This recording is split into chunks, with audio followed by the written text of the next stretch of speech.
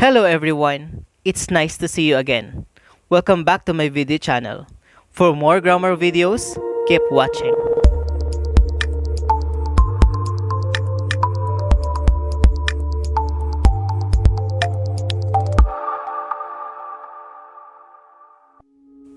For today, we'll discuss about subject and verb agreement rule number 6.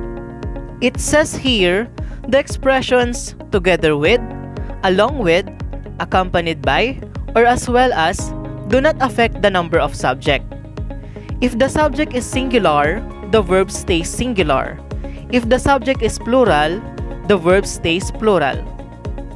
For example, Mark, accompanied by his parents, are arriving today.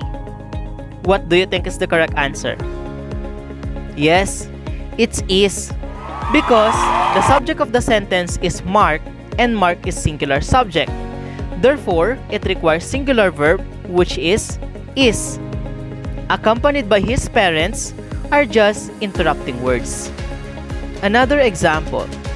Students together with Sir Luke were excited yesterday. What do you think is the correct answer? Yes, it's were. Because the subject of the sentence is students. And students is plural subject. Therefore, it requires plural verb which is were. Together with Sir Luke is just an intervening phrase. Now, it's your turn. The president along with the class officers are attending the meeting.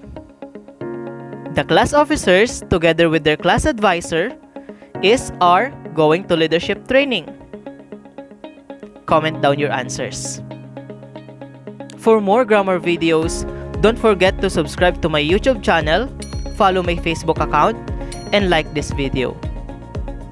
Your progress is my care. That's all for today. Thank you and God bless.